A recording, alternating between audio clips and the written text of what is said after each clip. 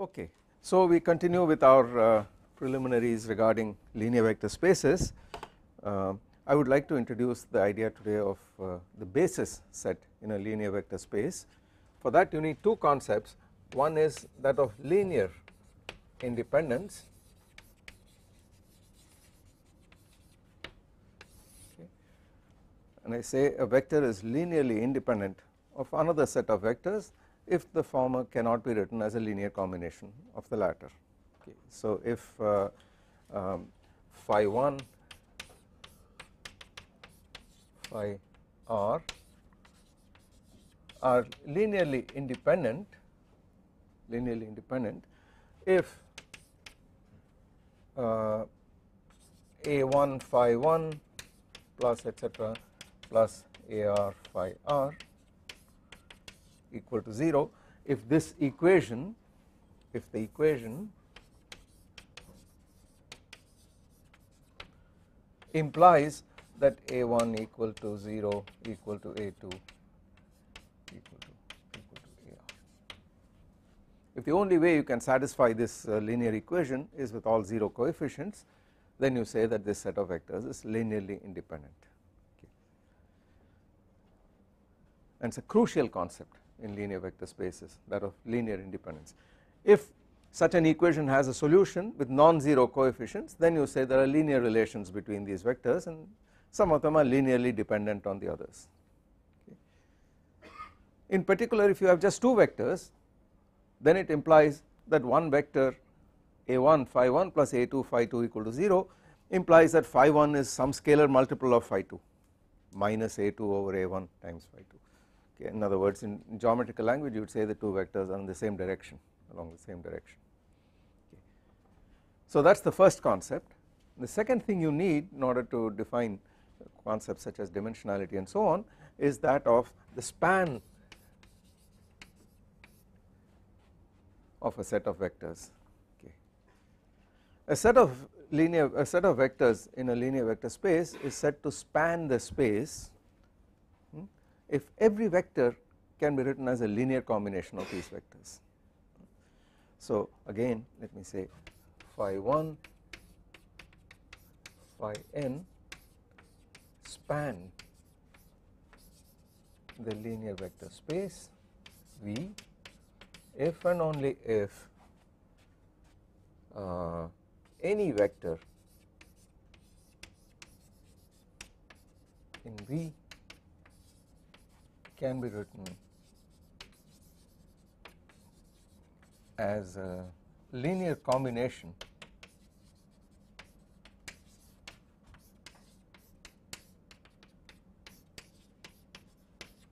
1 to phi n. So this is the idea behind a set of vectors spanning the space. Any vector in that space should be writable as a linear combination of these given vectors, and then this set of vectors spans the space. These are independent concepts, one should not confuse one for the other.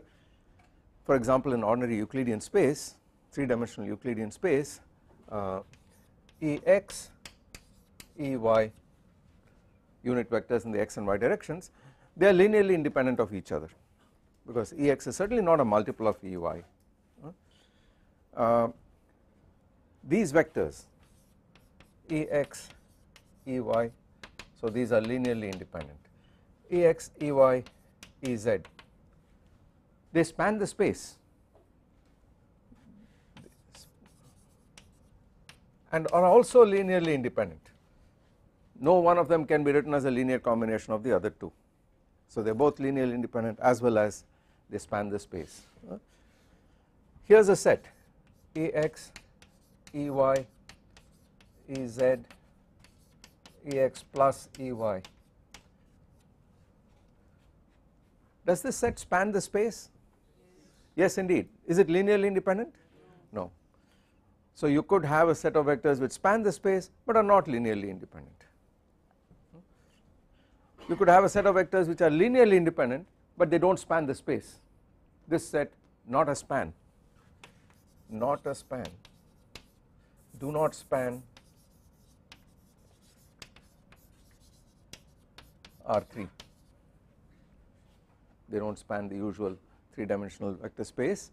This is both they span R3 as well as linearly independent. This set of vectors is span R3 but not linearly independent of each other. How about this set Ex Ey plus Ex Ez plus Ey plus Ax.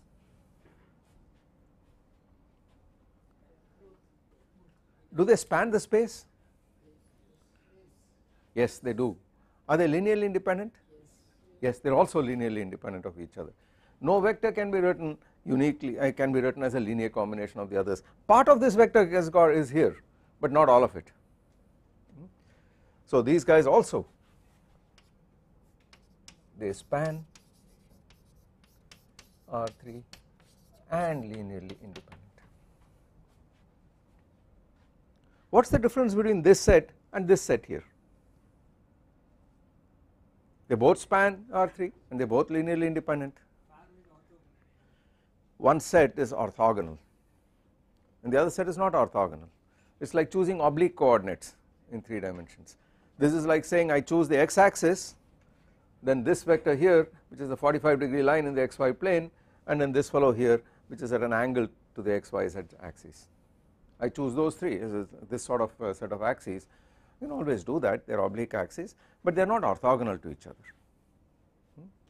So it is possible to have a set of vectors which span the vector space and are linearly independent but are not orthogonal. There is another difference between these vectors and those vectors. This is not an orthogonal set of vectors, they are not mutually perpendicular to each other, their scalar products are not 0, but there is another difference between this set and that set, and what is that? They are not normalized. The magnitude of this vector is not 1, or this vector is not 1. Okay. Of course you can normalize these vectors trivially when I write root 2, this will normalize it right away, and this root 3. This is again normalized, but it is not orthogonal. They are normal, but I mean they are normalized to unity, but they are not orthogonal. Now if they were both normalized to unity each of them and orthogonal, then that would be like a Cartesian basis. This would be very, very useful. So a set of vectors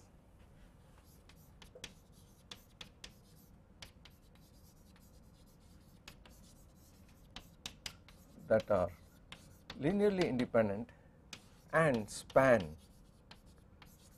the LVS forms a basis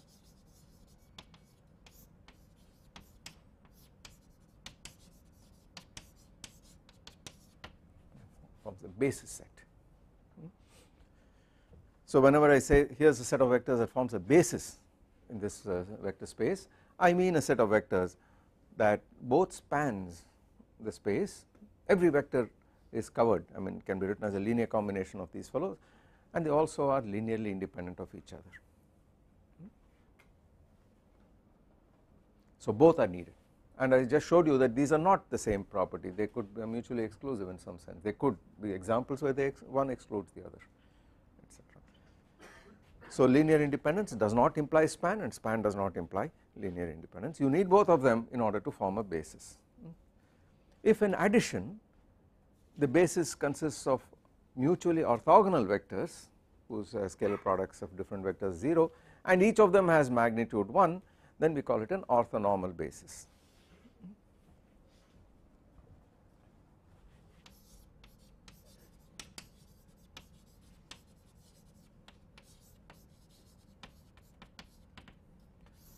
Orthonormal basis would be each vector has magnitude unity and different vectors from the basis set have 0 scalar products. So I would write this by saying phi I phi j equal to delta ij. Now I go to abstract notation, these are the inner products, and if the inner products are 0 if I is not equal to j and equal to 1 if I equal to j, so the magnitude of the vector is unity, then I say it is an orthonormal basis. I will very frequently use orthonormal basis sets, but you do not have to have it, you can always have other kinds of basis sets. We need to ask how many such vectors are needed. The number of vectors in the basis, in a basis set in a linear vector space, is called the dimensionality of the space, and that is unique. For example, in 3-dimensional Euclidean space you need 3 linearly independent vectors which span the space in order to form a basis. That basis is not unique, this could be a basis, that could be a basis, this one is not an orthogonal basis, this one is, but the number is 3 in each case. Okay. So that gives you the concept of dimensionality of the linear vector space.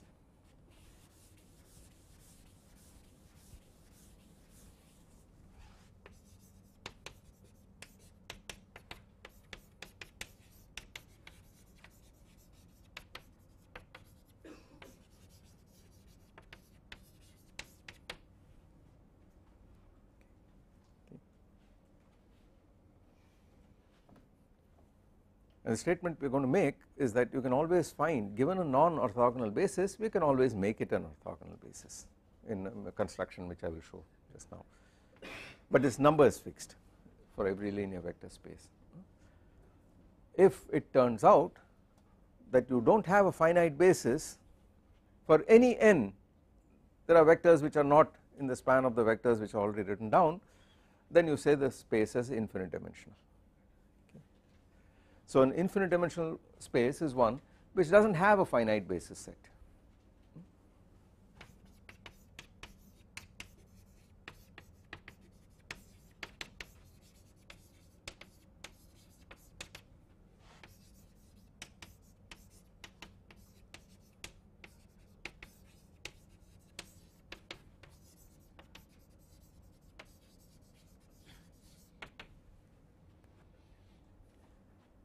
Is R2 a infinite dimensional linear vector space? No, there are an infinite number of vectors in R2, but every one of them can be written in terms of as a linear combination of 2 non-collinear vectors. So that is a finite vector space, 2-dimensional, Rn is n-dimensional, and if you cannot find a finite basis set no matter how large n is, then you say the space is infinite dimensional. It is like having a space with an infinite number of directions, independent directions. Yeah. So vector space containing just the element 0, is it infinite dimensional? Just an element 0, why should it be infinite dimensional? Oh, there is Why? no basis for it. Just has one element, that is it. It's a trivial example, right? What do you do with it? Is it a finite dimensional or infinite? No, it is just one vector, that is it. Because if you take the 0 element itself, it is not a linearly independent. It doesn't form a linearly independent vector because With there what? is no meaning of linear independence. If you have just one vector, but no, you always have to define multiplication by a scalar, isn't it? So his question is, I take 0, a null vector, I take a null vector, The vector space itself is just a null vector. Now what do you do with that? That is it. Is it Oh, why should- consistent with this? Yeah. Is it consistent with this statement? Yeah, why not? Yeah, that's I don't get this fully. It's a trivial example, right? I mean, if you look at R1, you have only one basis. The basis consists of one vector, just Ex. So if you look at, let's look at R1. Ex forms a basis. That's it. Because any vector in R1 can be written as a number times Ex, positive or negative. That's a linear space, but it has only one independent direction, the x-axis. So that's a rather trivial space, it's a one-dimensional space. But we are now talking about an infinite dimensional space. Okay. Then you got to be a little careful. It's not obvious that all the things that you do for ordinary linear vector spaces would work in an infinite dimensional space. Here's what can go wrong.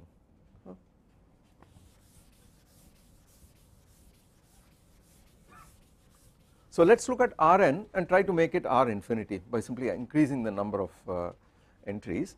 So any element of Rn, you could write it in the form x1 x2 xn, and then I ask, so this is equal to say phi, then I ask what is phi with phi? This is equal to the norm of the vector squared by definition, and that is equal to a summation from I equal to 1 to infinity 1 to n xi mod squared. If the x's are all real vector space, then this guy is just xi squared. This is the sum of this is the square of the length of the vector in n dimensional vector Euclidean space, say. Now of course I would like to make this infinite, but then there is no guarantee this converges. I would like to have vectors of finite length, right. So it is not at all clear that this will converge when n goes to infinity, not clear at all, and if it does not converge, this does not make sense. When you add two infinities, you get another infinity and so on. So you have to put in a condition that the vectors have finite length. To do that, you would have to say that in R infinity, namely the space of sequences x1 x2 x3 up to xn where n tends to infinity, should be such that this quantity converges when n tends to infinity. So you require then that you have a space in which I equal to 1 to infinity xi mod squared is less than infinity, it is finite. Then we can speak of a respectable vector space of infinite dimensions with denumerable components x1 x2 x3 x4 all the way to infinity, but you require that this be finite. It is a simple matter to prove that this is needed in order for the triangle inequality to be valid, in order for the Cauchy-Schwarz condition to be valid and so on. So this is required, and this space has a special name. This is the linear vector space of square summable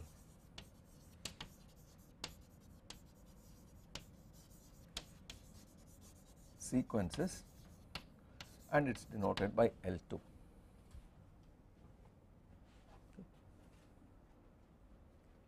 Then the triangle inequality is valid and so on and so forth. So is this an element of L2?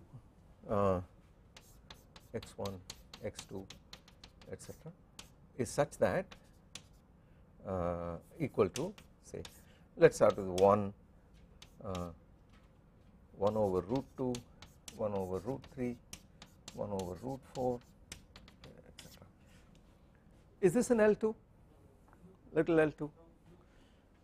Because if I sum this, I square it first and sum it, it is 1 plus a half plus 1/3 plus 1/4 and so on, and of course this series, a harmonic series, it diverges, it is infinite. So this is not an L2, this is not an element of L2.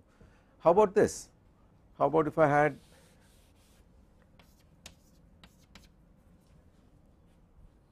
is that an L2?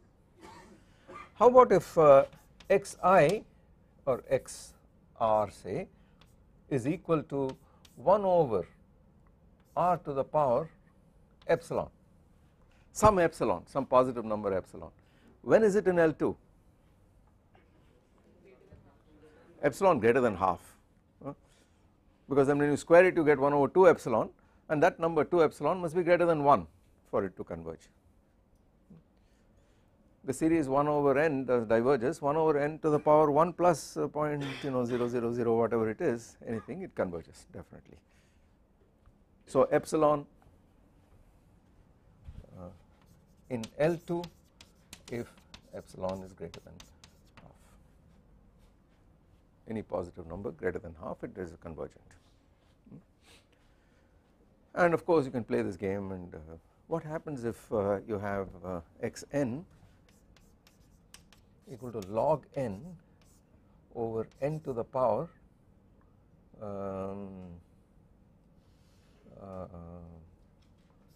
0.6, what happens here? Is this going to be in L2?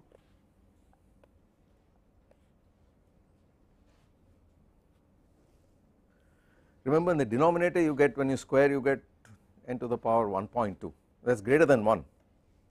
So if you did not have a numerator, it would of course converge, but you have a log on top, and log infinity of course is infinite. So is this convergent? Yeah, it is. Right, I mean, all of calculus can be summarized in one line. The log is weaker than a power, and the power is weaker than an exponential. So certainly this converges. So this is very much in L2. How about this?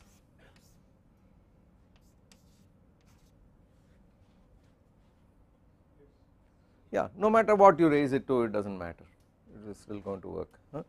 So this kind of thing is simple matter. All you have to do test is the convergence of these guys, and then once it is valid, this is true. Now we are going to use square summable sequences, L2, and one of the reasons for doing so is that you can actually generalize this. You could ask, why do I have to do this? Why do I have to define norm in this fashion at all? I could define norm in a slightly different way. I could, for example, instead of writing the norm of a vector as equal to this to the power a half, which is what the norm would be because the square of it is this, I could really do this. I could put a p here and put a 1 over p, where p is some positive number. I can define a norm of this kind. This would be this, if it goes to infinity, if n goes to infinity, this would be L subscript p. Actually I should probably write subscript 1 over p or something like that, depends on the notation, but I could use something like this. But the disadvantage is that the advantage of L2 is that it is self dual. The dual space is also the space of square summable sequences, but the space LP is not self dual. The dual to LP dual is LQ, where 1 over p plus 1 over q equal to half. Am I making sense here? L2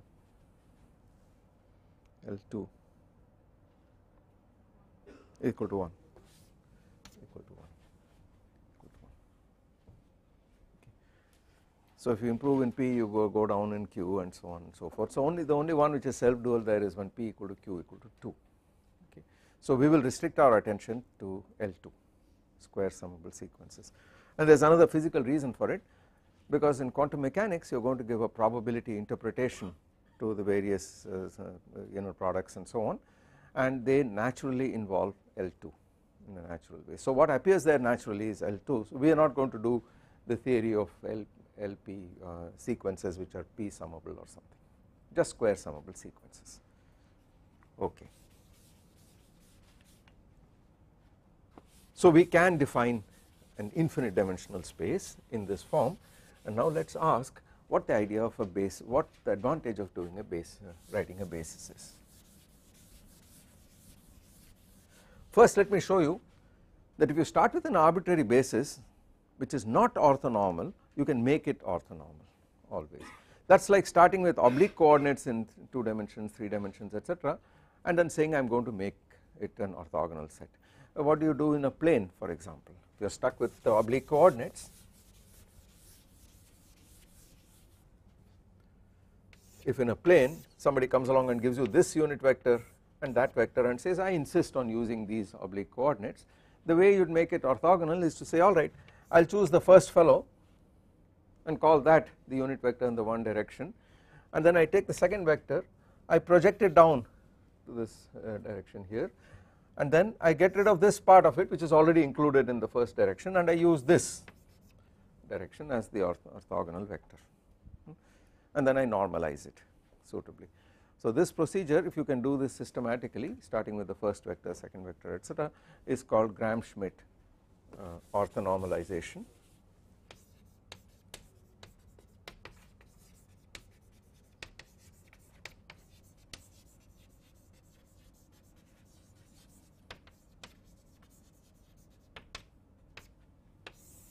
And it says, suppose you are given with psi 1 to start with, the first vector, and then you choose a phi 1 equal to psi 1 divided by the norm of psi 1.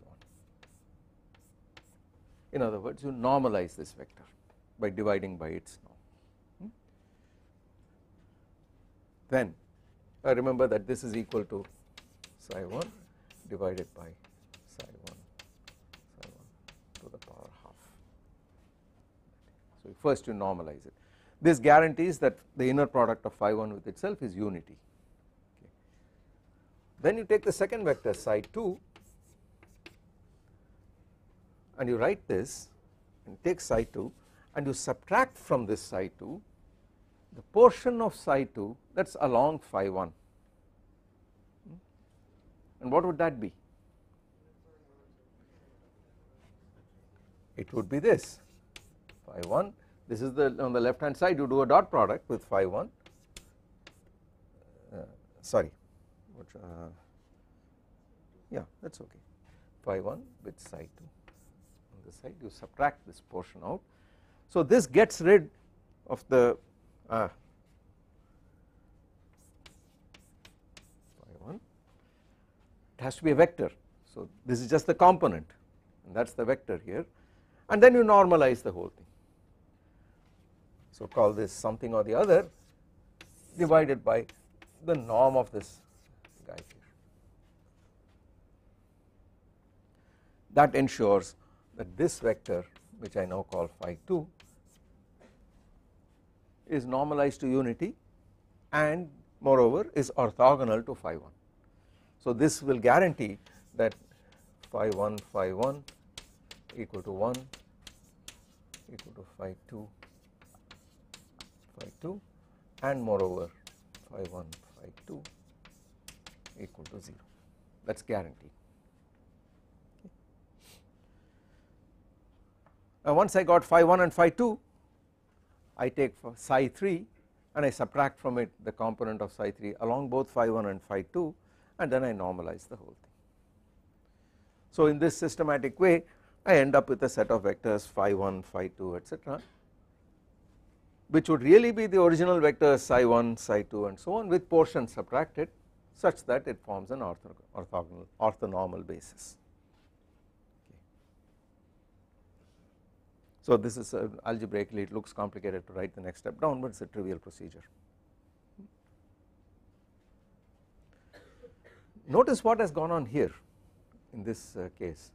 What I did was to say psi 2 is a vector, so here was psi 1 symbolically, and I said, oh, this has some arbitrary length, so I divide by its norm, and then I created this vector, this is phi 1 by dividing by its length, so it is a unit vector now. And then I had a psi 2, this was psi 2,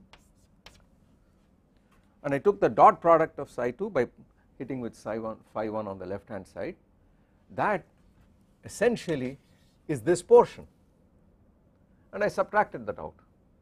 So what was left was this vector, and then I normalized that vector to unity, so this became phi 2 and so on. Okay. So this is all I did in this orthogonalization procedure, but what you have to note is that to remove the portion of this vector along the vector phi 1, what I did was to take a dot product with phi 1 on the left hand side, and then I multiply by the unit vector phi 1 here. So what I have tacitly done is to use the fact that if you give me any vector psi and I take any other vector phi, then this any other unit vector phi, then this object here applied to this vector psi from the left projects that portion of psi which is along the unit vector phi. So this guy here, if I act on the vector psi on the right hand side, this is nothing but phi psi, because you do not need two lines here, there is nothing in between. So that is the beauty of this notation. This guy here is just a complex number, you can move it to the left or right, it does not matter. This is a vector though, ket vector. So this is the same as phi psi with a phi here.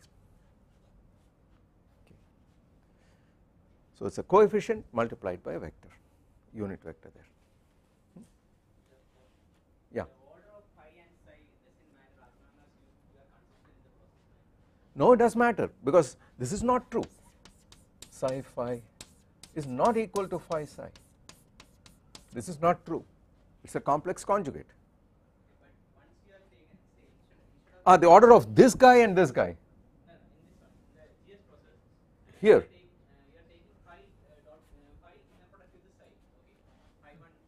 Oh, you mean in the orthonormalization procedure. I could have started with any one of the vectors as the first one and chosen anything else as the second one, anything else as the third one, it does not matter. The order of phi and psi. In which step? Here or there? Suppose you are fixing, in this case we are fixing phi in this side, inner product phi dot psi, okay. Yes. So I can take in the other way, psi dot phi and continue with that convention throughout the GS process and getting an orthonormal basis, right?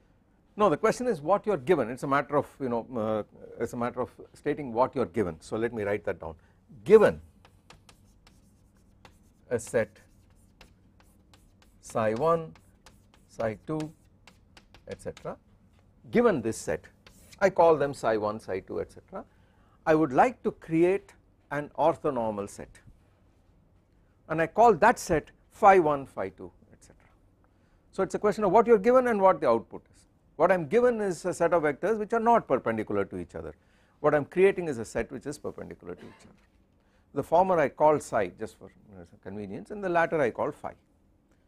I will continue to use phi as far as possible for orthonormal basis sets, and the reason is I am going to use this symbol psi for arbitrary state vectors of quantum mechanical systems. So I do not want to confuse it with basis vectors. It is like it is a matter of convention. After all, I use E sub x, E sub y, E sub z and so on for unit vectors in Cartesian space. I could have used some other symbol, it does not matter. But the point I made here was that these objects are different objects. This guy should be identified with a column vector of some kind. This is not a column vector. This object is a complex number. It is just a number, a 1 by 1 matrix if you like.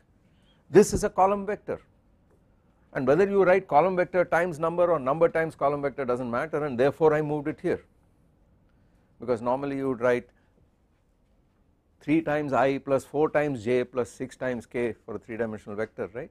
You will not write I times 3 plus j times 4, it is just a matter of notation. On the other hand, if I identify this with a column vector and this with a row vector, this multiplication here is column on the left, row on the right. So what sort of object is this? It is a matrix, because if this is represented by a column vector with n rows and 1 column, then this guy here is an n by 1 matrix. There is n rows and 1 column. This fellow here on the other hand is a 1 by n,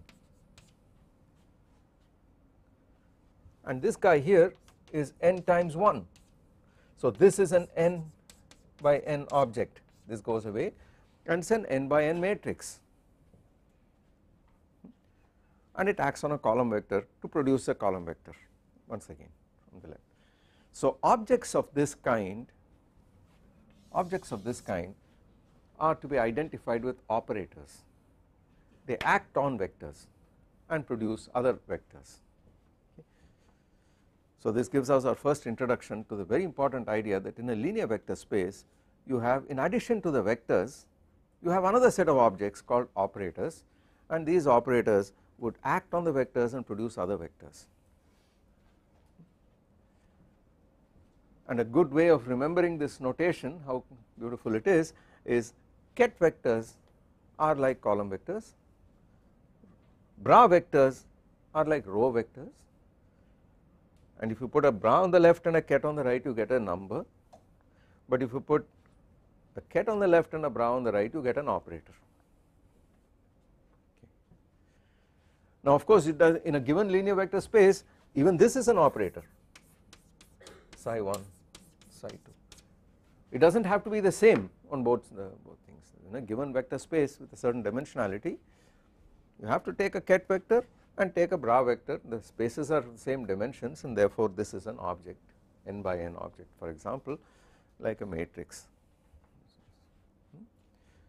So such quantities are operators, but in the special case in which psi 1 is equal to psi 2 equal to phi in this fashion, this operator is a very special operator, because if you have a ket vector and the same bra vector on this side, then when it acts on other ket vectors, it projects out the portion of that ket vector along this ket vector.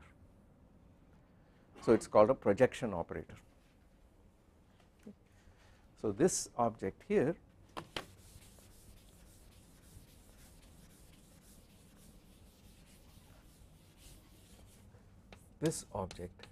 phi n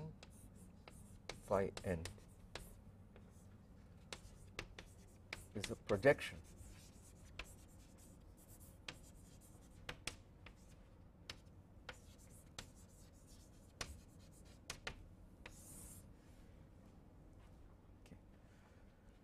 that is what you do when you take an arbitrary vector in 3-dimensional space. So let me write it in terms of ijk, which is very familiar to you.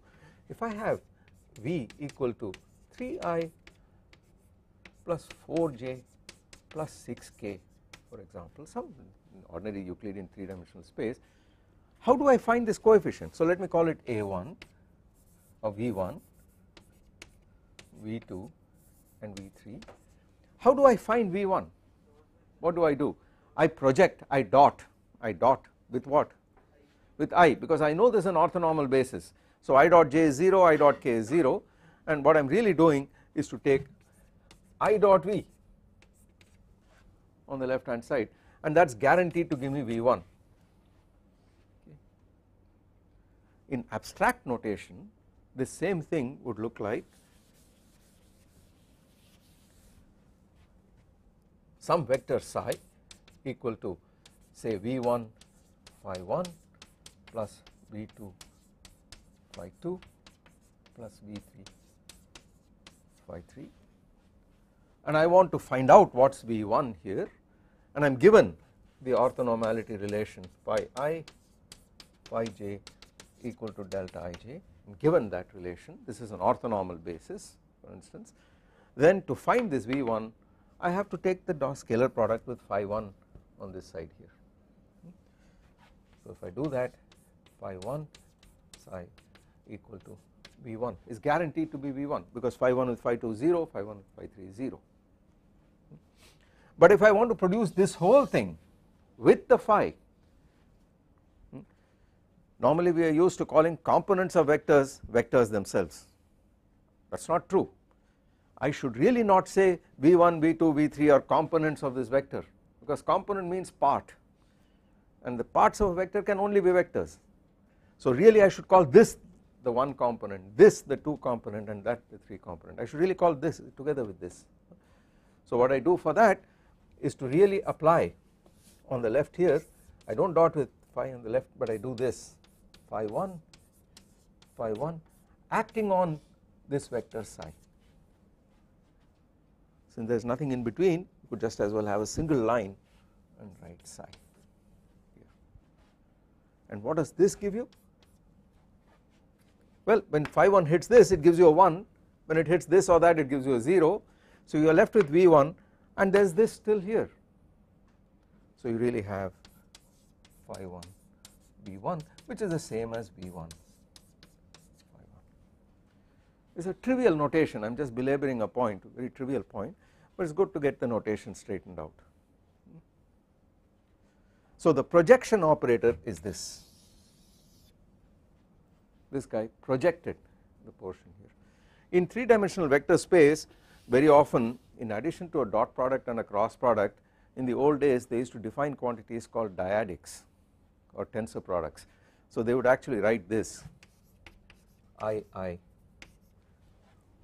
as a projection operator, and the idea is that if you took II and dotted with V on this side, it's a vector on both sides, so you can dot on the right or dot on the left, and you dot on the right and this fellow becomes a number and you get V1 and this will give you V1I in this fashion. So this used to be called a dyadic, a dyad or dyadic or tensor product. And of course you immediately see that once I take up a vector and project along all directions, I have got the vector itself. So it is immediately obvious that this fellow is a projection operator and it has the following properties.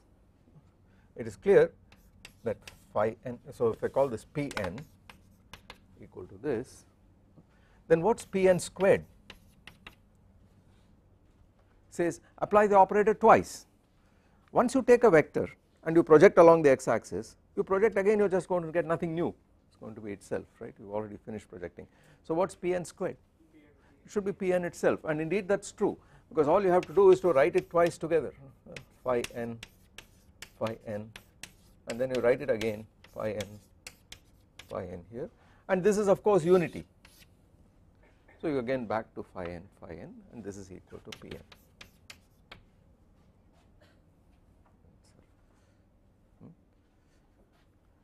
What happens if you had a basis, these phi's formed an orthonormal basis in your linear vector space, and you took a summation over n phi n phi. What do you get now? Acting on any vector, it is going to produce a sum of all the components of this vector. In other words, it is going to produce the vector itself. So this is equal to the unit operator.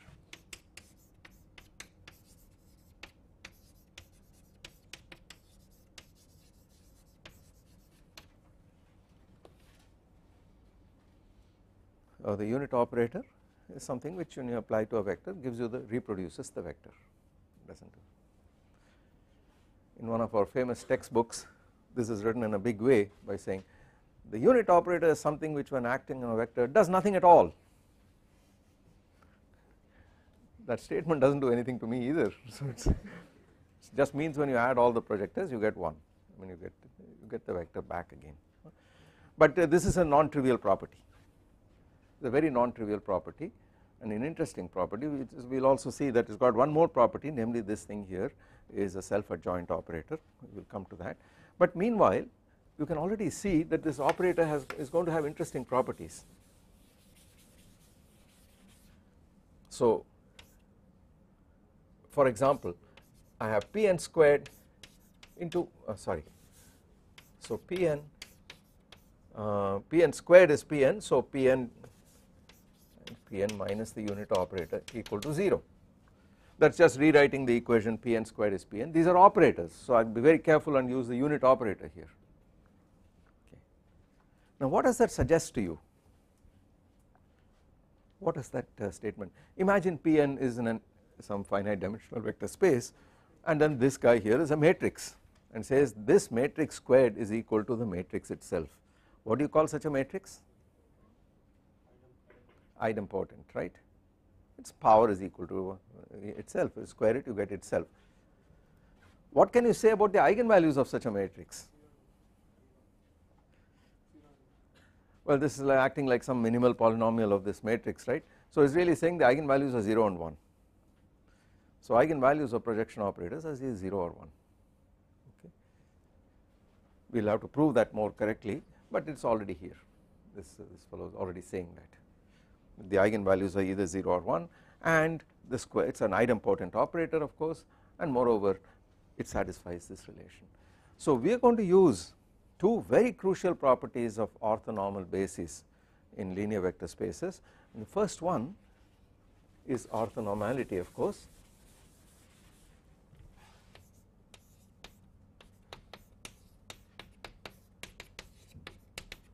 I call this orthonormality.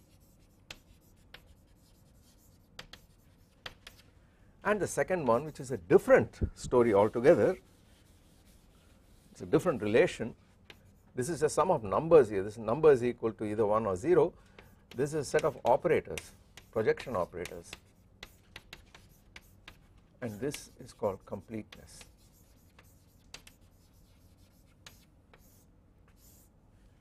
These are different properties. You shouldn't confuse one for the other.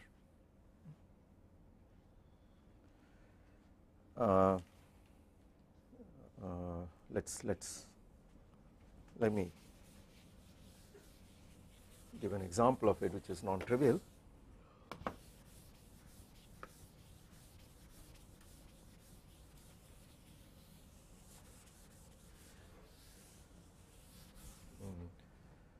What does for example, let us look at a 2-dimensional linear vector space, just an ordinary plane. Now in this 2-dimensional vector space I would like to represent the unit vectors along the x and y directions by column vectors.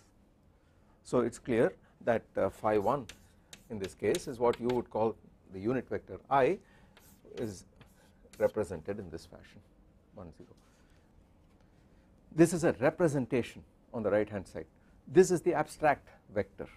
You should not confuse the person for the dress in some sense, but very often we use these interchangeably. This is a representation. There are other ways of representing things, these vectors, but here is a convenient representation. In a 2-dimensional space, the natural thing to do is to use column vectors with 2 rows and 1 column.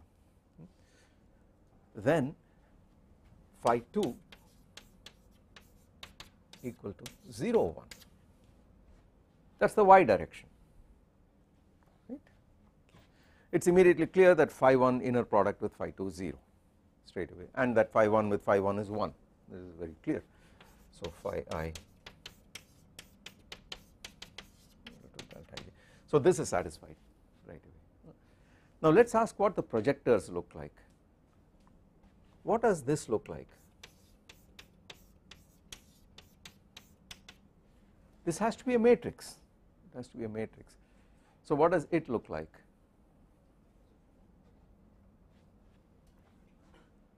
You have to take this guy, so you write 1 0, and then you have to take this fellow here, which is equal to 1 0 on the right hand side in this fashion. And what is this matrix? This is 1, row by column rule. There is this row and this column, there is nothing left, and then a row by column. So it is a 0, a 0 and a 0. So that is the first of these, and there are 4 of these guys in this space. You can have phi 2 with phi 2, then phi, so immediately you see that phi 2 with phi 2 is equal to 0 0 0 1 here. So is this satisfied or not? Yes indeed, because it is this matrix plus that matrix, that is the unit matrix. So that is immediately satisfied. So it satisfies this and it satisfies this. But there is more to it. You can also ask what is phi 1 with phi 2? What is this equal to? That too is a 2 by 2 matrix or an operator of some kind. It is not a projection operator, but it is an operator. So what does this give you?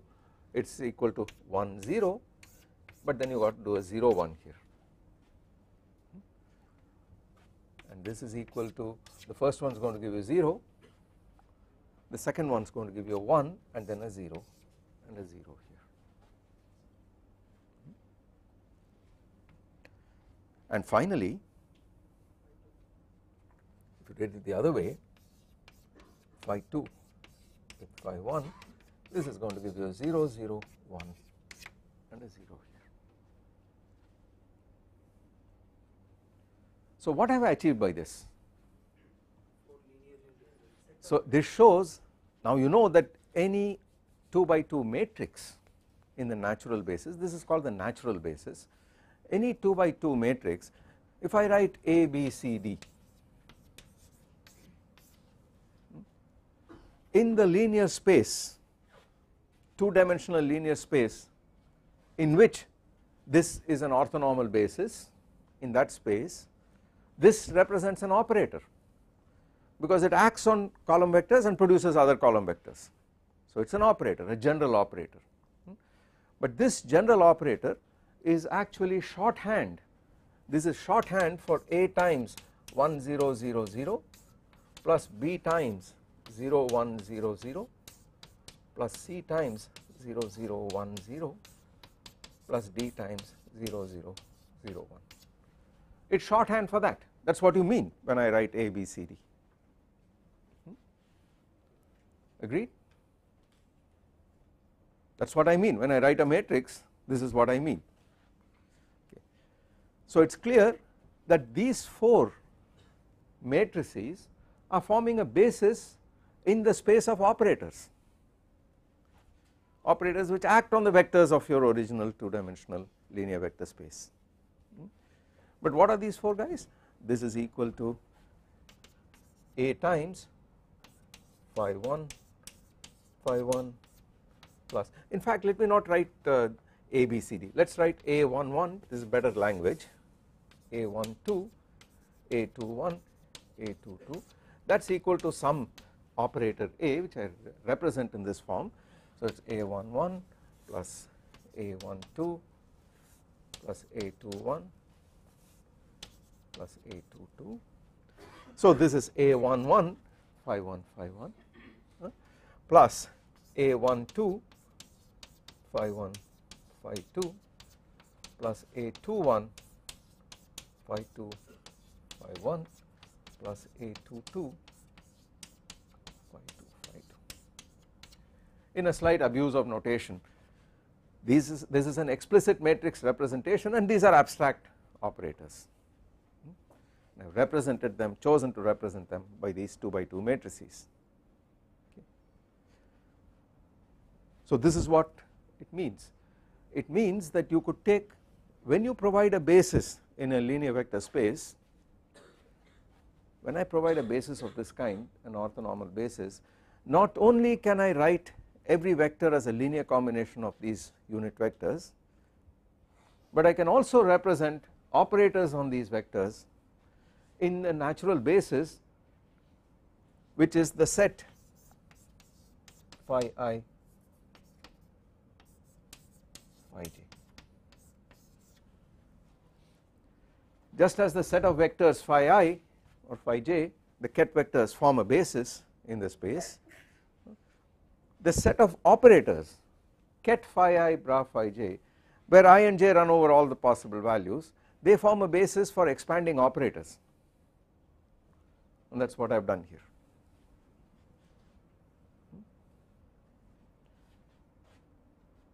And now you begin to see why A11 is called a matrix element. The reason is you could write this term as phi 1 A11 phi 1,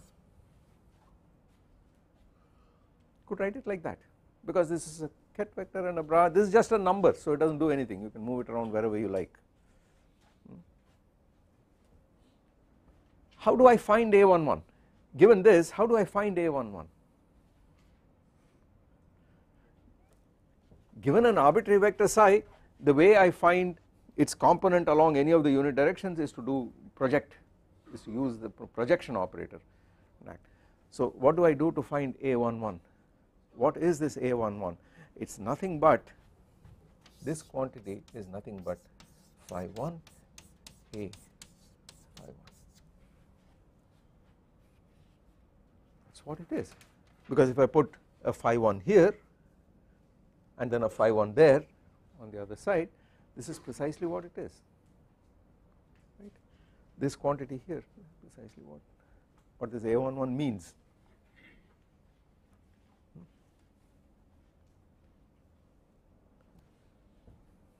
So if I want to find A11 from this relation, I do ket phi 1 on the right, that kills this.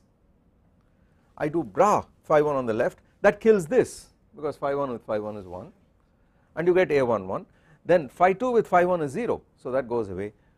This one is 0 because phi 1 with phi 2 is 0, and here both are 0. So now we begin to see that this notation is so beautiful that ket vectors represent vectors in the space, bra vectors represent vectors in the dual space, A bra on the left, a ket on the right is an inner product, it is a complex number. A ket on the left, a bra on the right is an operator. The basis in the linear vector space also provides a basis for operators in this space. And finally, objects like this are the matrix elements. Ket vector, operator on the left, that gives you some other ket vector with this bra vector here, that is a number, complex number. So these quantities are called matrix elements.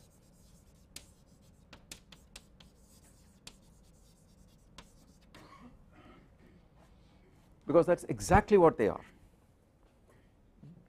and I will continue to use the word matrix element even when the vector space is infinite dimensional, and these operators, they are not matrix operators, they may be differential operators, integral operators, integro differential operators, anything at all, but I will continue to call it a matrix element. We are going to look at spaces where the number of dimensions, where it is not only infinite dimensional but continuously infinite dimensional. So you can't even label it as 1, 2, 3, 4 up to infinity, but it just goes on continuously.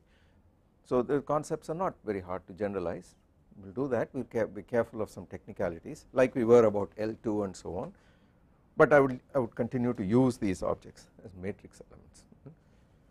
Now when we come to the postulates of quantum mechanics, then we will see that objects like this are measurable quantities, these are the measured values, these are the things that you would get to make actual physical measurements.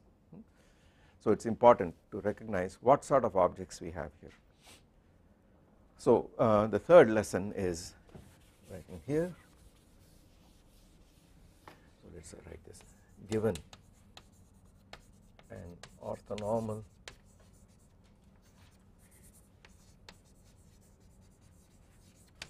basis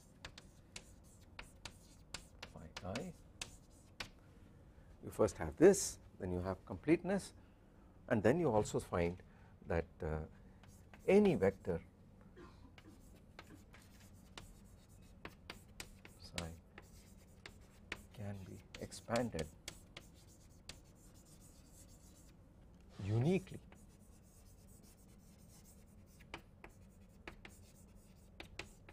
in the form psi equal to summation over n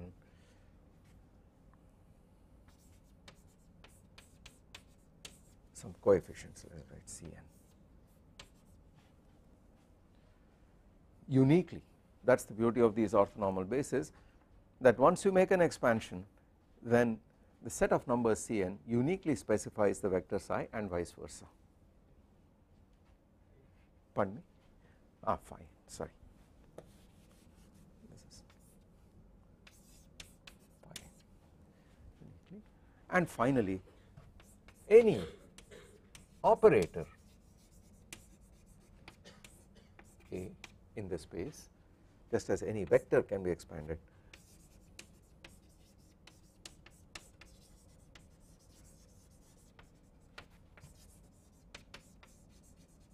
in the form A equal to a summation over n comma m A n m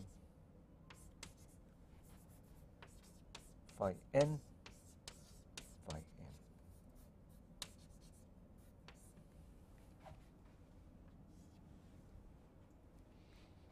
And these are called the matrix elements of this abstract operator. So this set forms a basis, this set of vectors forms with all n and m forms a basis. Of course when n is equal to m, these are the diagonal matrix elements, and when n is not equal to m, these are off diagonal elements, this matrix. There is no guarantee here that every matrix can be written as a diagonal form or anything, it is irrelevant, completely irrelevant. Okay. We will talk about eigenvalues of operators and so on very shortly, but this is the basic mathematical framework that you need. Okay.